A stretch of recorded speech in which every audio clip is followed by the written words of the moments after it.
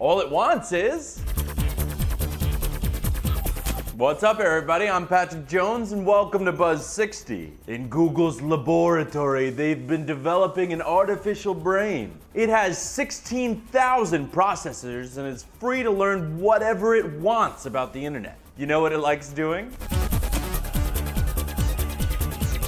Exactly what you do, watching cat videos. Google employees told the New York Times they never taught it what a cat was, but the brain was able to create an image of a cat. The quick answer of why the brain, free to learn about anything, is choosing cat videos is because there's just so many it'd be difficult to avoid. Maybe all these artificial intelligence, robot overlord movies have it all wrong. Maybe artificial intelligence will only feel like hanging out in Mama Google's basement, watching viral videos, and hitting the robot snacks hard.